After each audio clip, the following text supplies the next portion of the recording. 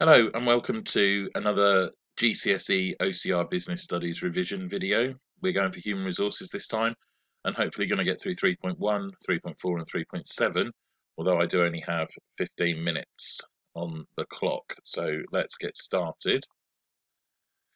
So we've mentioned this before. Each function always starts with the role of. So the role of human resources covers three areas.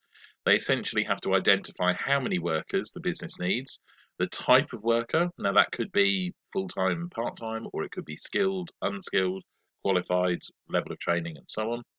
And they also have to work out how they can get the best from their employees. Now, obviously, this is what we're going to look at over the next 2 or 3 presentations anyway. So what influences the human resource needs of the business? Well, it will look at what it produces. So does it need a lot of human resources for that, or can it use machines and so on? Is it a product? Is it a service? Again, affecting the human resources needs there.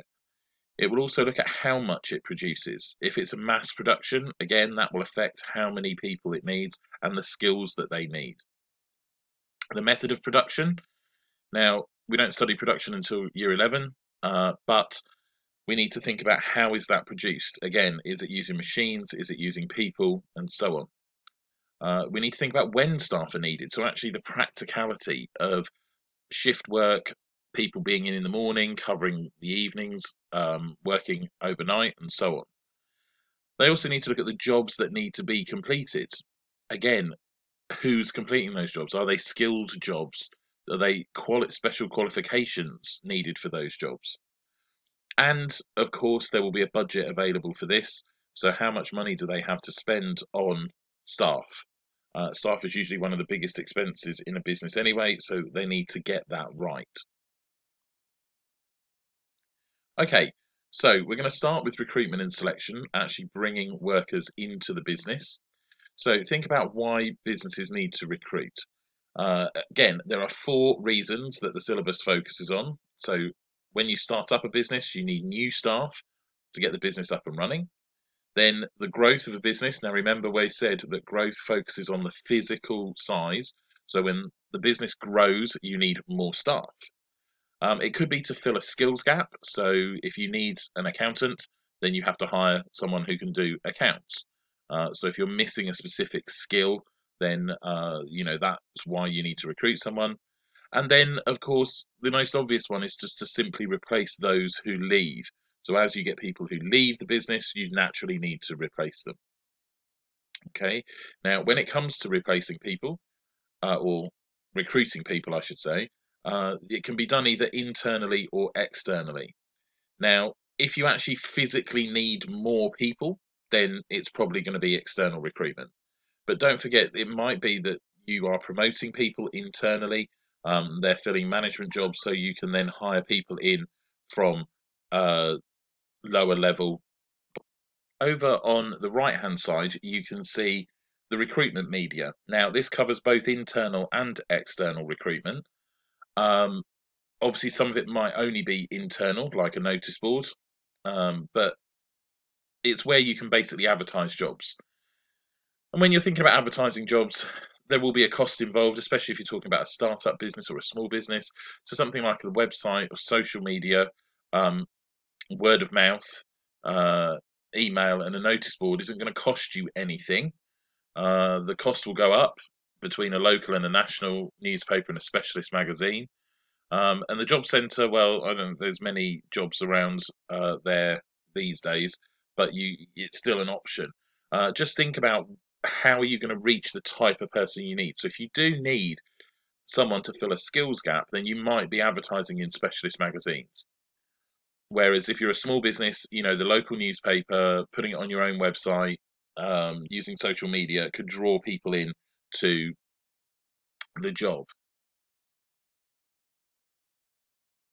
Okay. So how can you actually apply for a job? Or again, it's up to you to choose the methods that you would want to use. You could use all of these. You could use some of these. You don't have to use just one. It's normally be a combination of things. So you might actually get people to either do a letter of application or an application form. send it with a CV, and then you still might do an interview and a group activity and ask for references. So you could actually use all of these.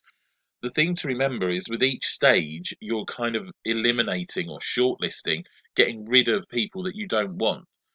So if you do use an application form and you get 30 applicants, you'll go through that pile of applicants and get it down to maybe 4 or 5 that you want to interview.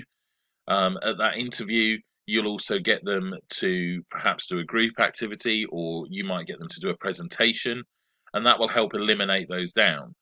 The key thing to remember with all of these different um, selection methods is that you are never doing anything on a trial basis. One of the biggest mistakes students make is that they'll go through a selection process and then at the end they'll say, oh, and then we'll offer the job to one person temporarily, and then if not, we'll give it to someone else.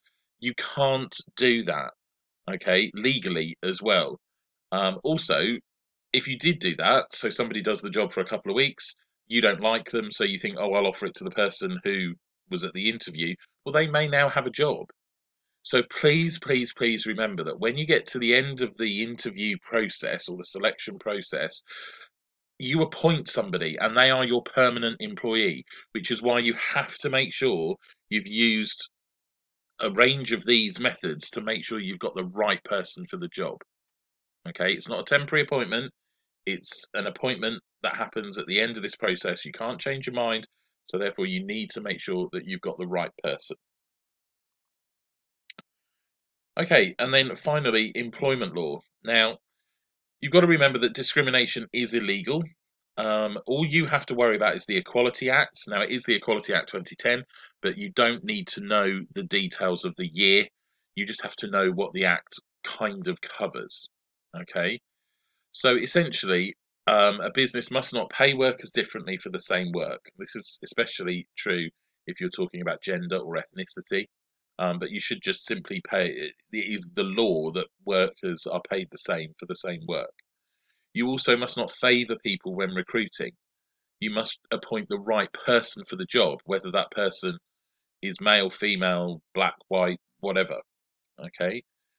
Similarly, with promoting or training workers, you cannot discriminate them. You cannot stop somebody from being promoted or stop someone from training simply because of the colour of their skin or their sexuality or anything.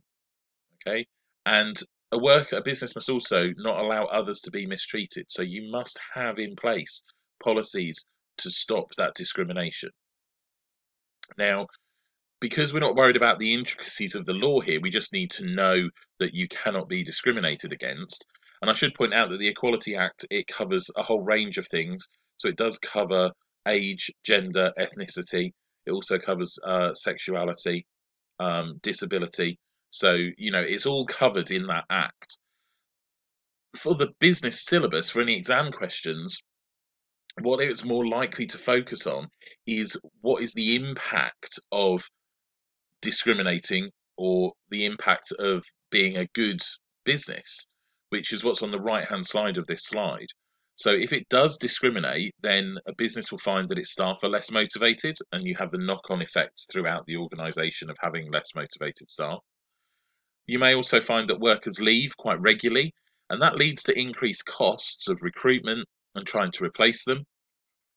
The business itself will develop a poor reputation. It will get known for being a business where, that sort of discrimination goes on. People won't want to apply for jobs there.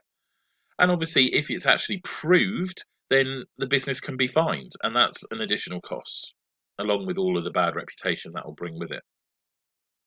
Of course, if a business takes action to stop discrimination, obviously that's good for its employees, but again, think about the impact of that on the business. It is going to increase the costs for the business because they're going to have to pay everyone fairly. Okay, so if they have got some discrepancies, they're going to have to either bring pay up or bring pay down, and that can cause problems. It's going to take time to rewrite all of their policies and make sure that those policies are then implemented and trained all their staff and so on. And it does mean increased monitoring, because that one on the other side about allowing others to be mistreated, if you're allowing other employees to discriminate, the boss is ultimately responsible for that. So they've got to make sure there are things in place to monitor what's going on. Okay. So don't think about employment law as just being about the Equality Act and that will be the question. The question is more likely to talk about the impact of that law. Finally, as part of employment law, we've got contracts of employment. It's very specific in your syllabus about contracts of employment. Um, they include a statement of particulars, and that's where it gives you the actual details of the job, your hours, etc., what you're paid. Now, that statement of particulars must be given within 8 weeks of starting the job. Okay, so not necessarily a full contract, but certainly the statement of particulars.